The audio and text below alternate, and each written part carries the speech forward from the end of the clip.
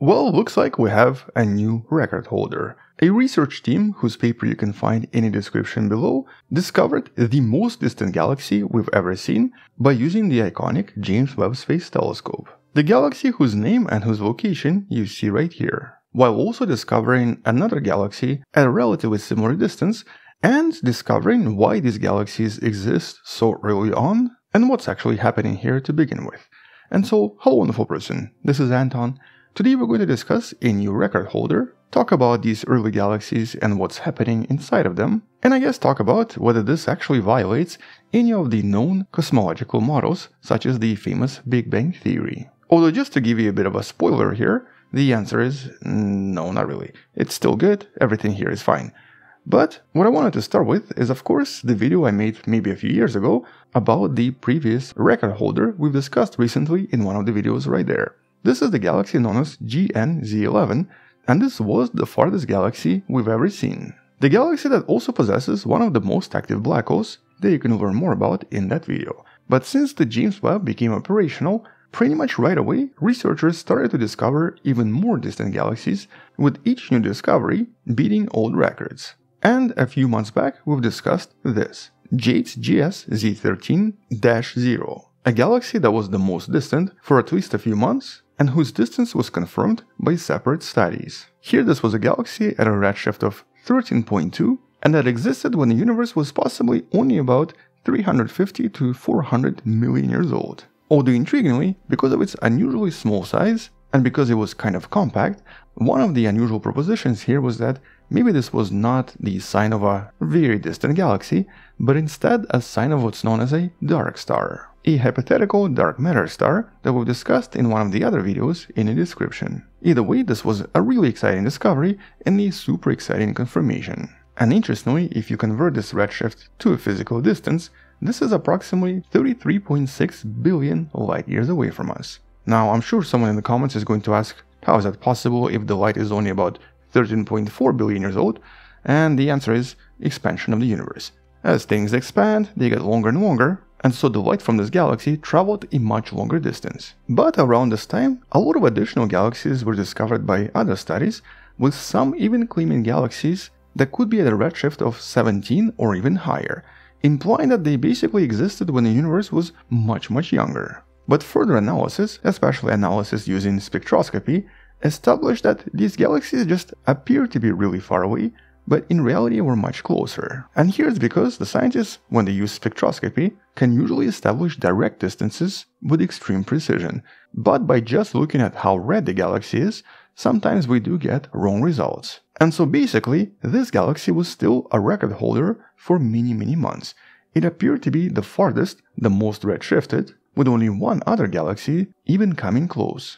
This was an object known as Uncover Z13, but it was probably just a little bit closer. But because many of these galaxies still lacked the spectroscopic confirmation, it was not clear if any of the other candidates were actually even farther. And well, it turns out that some were. And so this is pretty much coming from the same image, but of a different object. And here the redshift was established to be 14.32, or almost 100 million years before that other galaxy I showed you previously, implying that this potentially existed when the universe was only about 300 million years old, with the spectroscopy of elements inside this galaxy directly confirming the distance. And there was actually another candidate in this image as well, but this one might be just a little bit closer, despite the name suggesting otherwise. But one question you might be asking yourself is, okay, but how exactly do they know the distance? How can the distance be possibly so accurate, down to a decimal point of the redshift? And here this is a really intriguing technique based on what we know about the early universe. If you've been on this channel long enough, you probably know that back in the days, and here we're talking about really back in the days, billions of years ago, the entire universe was covered in what's known as the neutral hydrogen. This is also often referred to as the Dark Ages, because during this time any kind of a high energy light, for example ultraviolet light or even X-rays, would actually strike neutral hydrogen, being absorbed by it, changing it into hydrogen ions, which basically resulted in a very strange phenomenon where a lot of light from various stars would only pass through this gas if it was not high in energy. So basically, if a typical star was emitting a lot of ultraviolet light, that star would be practically invisible. All of this neutral hydrogen would block its light until all of the gas around the star would ionize over time. And that's actually the period we also refer to as reionization period. It very likely lasted for several hundred million years until all of the hydrogen gas finally transformed. And because a lot of early stars were extremely hot, producing a lot of UV light, most of them were basically kind of hidden. Which also suggests that by looking at very distant galaxies, their light would look a little bit different. Today we call these galaxies Lyman break galaxies because they all essentially possess an unusual drop in frequencies around the wavelength of a typical UV light. And that's because all of this hydrogen absorbs the light after this, only letting certain wavelengths through. And we know the exact frequency for this because it's usually referred to as the Lyman break. And well, by knowing this frequency, you can then start measuring exact distances to a lot of super distant galaxies by looking at spectroscopy of those distant galaxies, which is precisely what was done here. And here's that Lyman break for this galaxy. Basically here, the Lyman break was redshifted as if this galaxy was at a redshift of 14.32. And there's really no other explanation other than this is a super distant galaxy whose light is being blocked by neutral hydrogen because it's in the early universe. With one of the studies in the description below going through exact details of how this was discovered by using the James Webb Space Telescope. But here the discovery was also surprising for other reasons, because these galaxies are super active. They seem to display evidence for extremely vigorous star formation, with all of those stars naturally producing a lot of ultraviolet light that's then shifted toward infrared visible to the James Webb. With this galaxy also being relatively large and actually really bright for a galaxy existing so early on. Although when we say large for a galaxy during this period, it's still just a fraction of the size of the Milky Way. With the main discovery in this case suggesting that all of this light is really produced by these active stars and not really some kind of a black hole in the center, as suggested by some other studies or as seen in other galaxies. So basically this is not a quasar, this is really just active star formation. But star formation happening at an extremely fast pace. And something very similar is seen in this galaxy as well. But obviously no one can explain yet how these galaxies are able to exist so early on, or basically 300 million years after the Big Bang, which was one of the initial puzzles first identified just over a year ago. As you can see in this particular image, there are actually a few galaxies that are really far away, and at least one of them, still a candidate, appears to be even farther. And so actually for many months, the researchers thought that maybe this too was a much closer galaxy and the initial redshift was calculated incorrectly. But by conducting additional observations by using a near-infrared camera and by using specific filters, they were able to remove all of the galaxies nearby, only leaving behind galaxies that were really far away. With all of this brightness basically coming from hydrogen, and even some of it coming from atoms like oxygen, implying that even enrichment of elements